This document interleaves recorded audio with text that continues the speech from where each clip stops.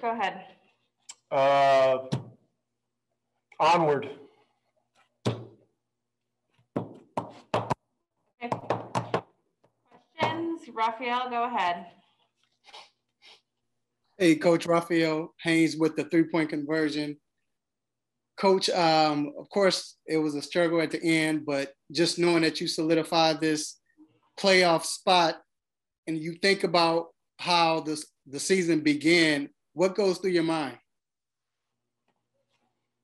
Not much, really. You know, I mean, 19 years of this and, you know, 1,500 and whatever many games, seen a lot of different things.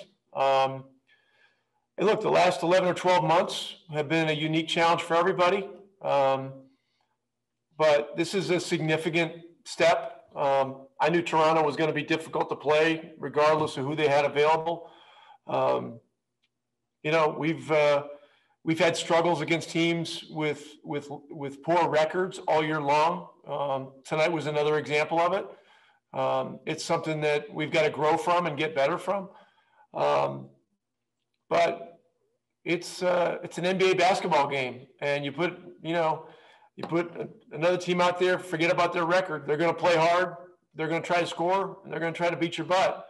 And you know, getting the win is important, and it solidifies, you know, either a 6 or a 5 spot, depending on what happens on Sunday. And avoiding the play-in is significant. It's important. There's just too many advantages to not being in the play-in situation. So I'm happy for our guys there. They worked hard for this. Brad? Yeah, Rick, what was your message to the team after the game? And, you know, since we obviously can't be back there, what is the general mood?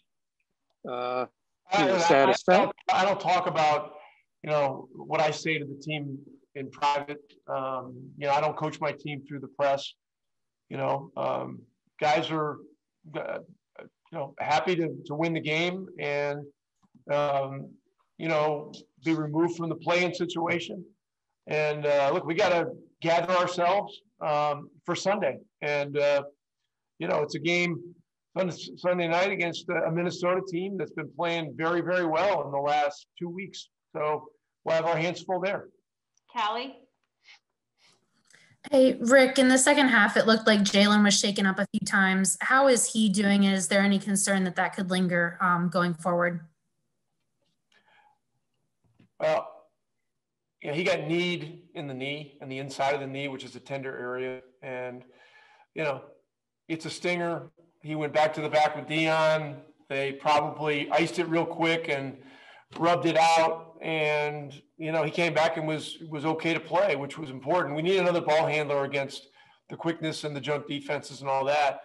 You know, look, you're always concerned when your guys get banged up, but we won't really know anything till tomorrow, you know, and then probably the morning of the game just to see how he's feeling. But he's been a guy that's been soldiering through all year. And so I like his chances to be ready to go Sunday. All right, Kevin. Rick, Kristaps Porzingis with 21 and 10 tonight. How did you feel about how he was moving on both ends of the floor with his second game back after missing the previous 7? He was very good tonight. He hit open shots. You know, he moved the ball extremely well. He rebounded. He didn't have any block shots on the score sheet, but you know, he was a guy that I think he changed a few shots around the basket and influenced some rebounds in our favor. So, you know, he did a lot of very positive things. We're very fortunate to have him back these last 2 games. You know, it'd be very tough to win without him. All right, awesome. Thanks, Coach.